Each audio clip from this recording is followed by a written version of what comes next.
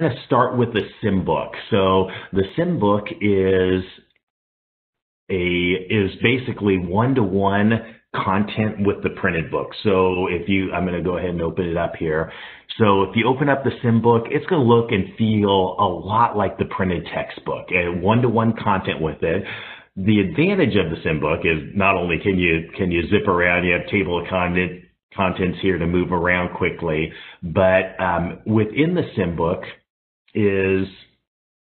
are these show me, guide me, let me try. And this is one of the unique pedagogy things about the In Practice textbook, our series of books, is my whole purpose behind writing the book was transferability of skills, having students be able to learn something, apply it, and then apply it in a different context and be able to transfer that. So we use what's called the TIP approach, topic, instruction, practice. And topic is whatever topic we're talking about, using multiple operators in a formula, for example, here.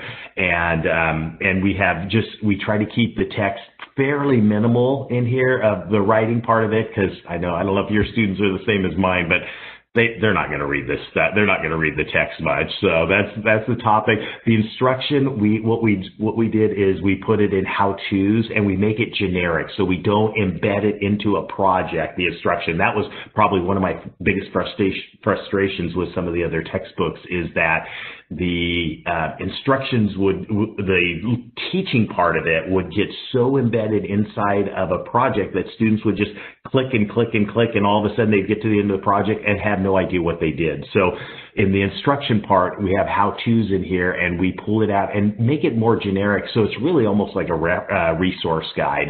And then the practice are the projects that they do, the projects throughout the chapter, the in the chapter projects, and even the simulated content here. So with many of the how-tos, we have this simulated show me, guide me, let me try content. And show me is a video, and it will walk them through this, and I'm not sure if you'll be able to hear multiple operators on there.